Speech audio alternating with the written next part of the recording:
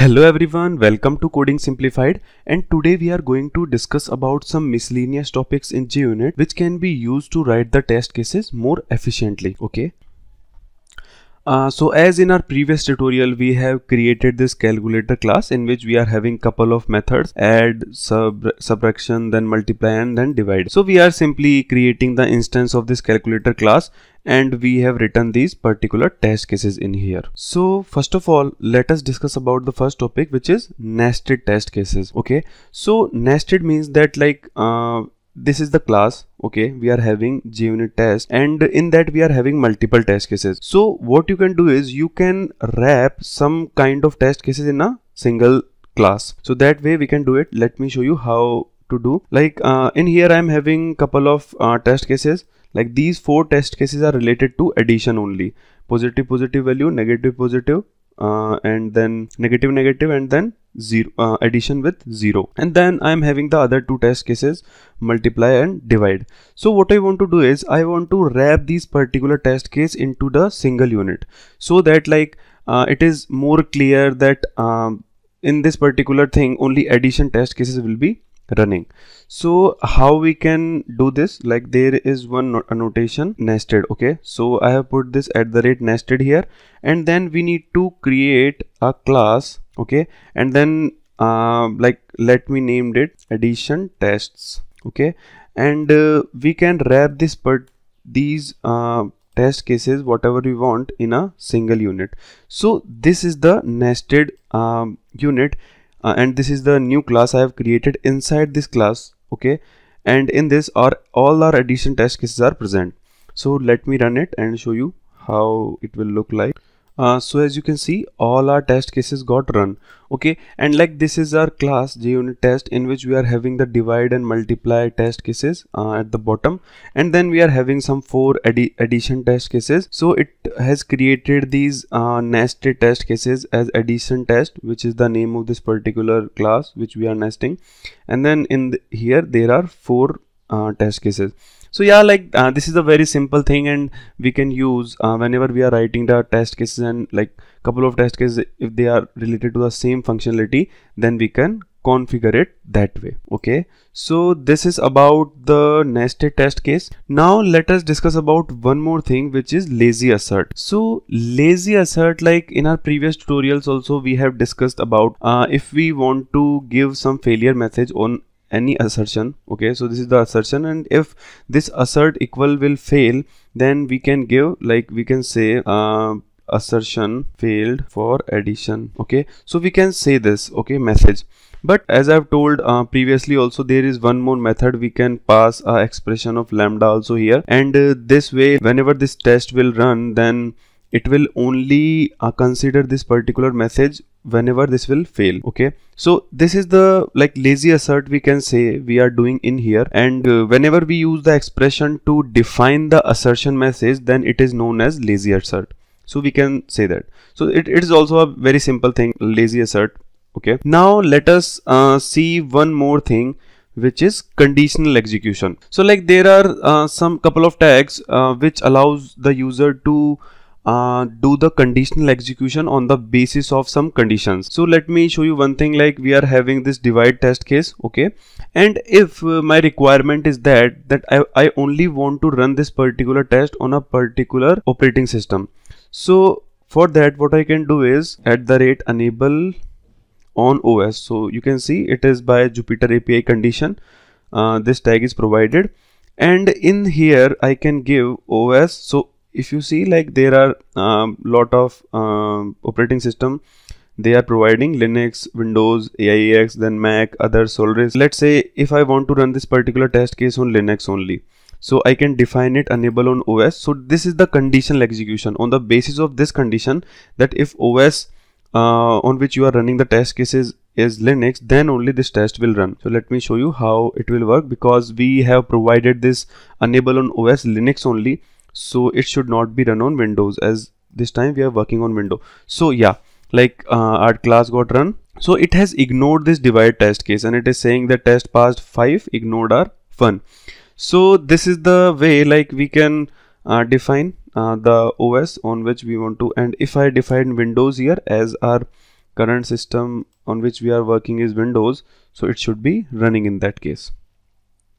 So yeah, all our test cases got passed and this divide method also ran. So this is about the EnabledOnOs. Okay, I have provided the Windows, and then there is one more thing, let me tell you, like as part of this conditional execution, that is assumptions. So this is also provided by the Jupyter API, assumptions. So in that we can do, like, there are a couple of methods: assume true, assume false, and assume that. So what we can do is, let's say if we are working with some test case and we are having some conditions, so we can put in here and it will assume it to be true. So if you provide assume true, then our condition in here should be true, then only this test will be executed, otherwise it will not. So let me show you one simple thing. Let me create a boolean which is need to divide. So I am giving a simple name, need to divide. So let's say I am having this boolean, and in this particular test case I have provided this assumption, those assume true. Then if I provide this need to divide in here, so this is true for this time. Now let me run the test cases again and see what will happen. So all the test cases got run in here. Okay, divide also run. Now let me make it false for now, and let us see what will happen now. So see, our divide test case got ignored because we are assuming that whatever condition we are providing here should be true, then only this test case will be passed or executed, we can say, otherwise it will be ignored. So this is the basic conditional execution I was talking about.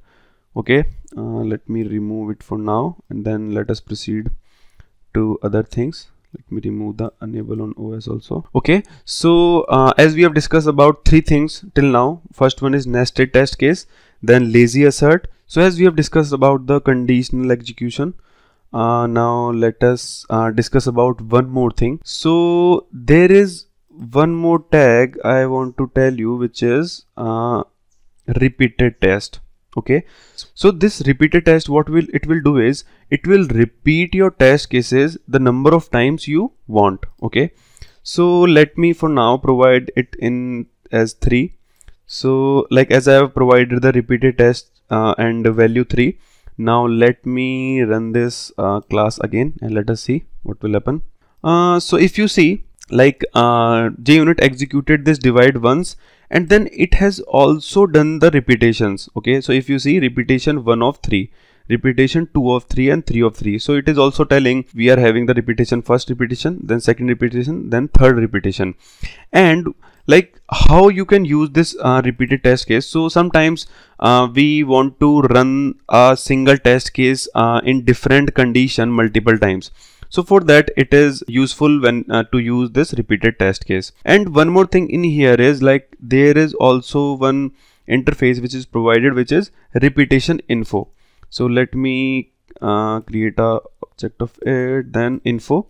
So I have instance, like I am passing it as an argument in here, and then info dot, it provides the current repetition. So what we can do is, I am telling you the scenario in which we can use this particular tag. So info.current repetition, if this particular is equals to, let's say 2, then you want to execute this particular divide assertion.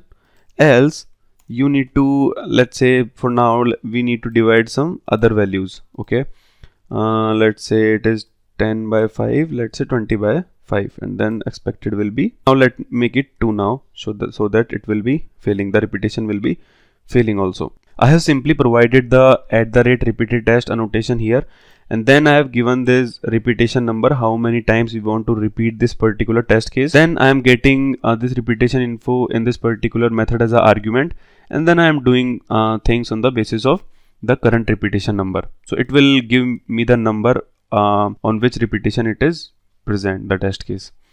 So let me run it.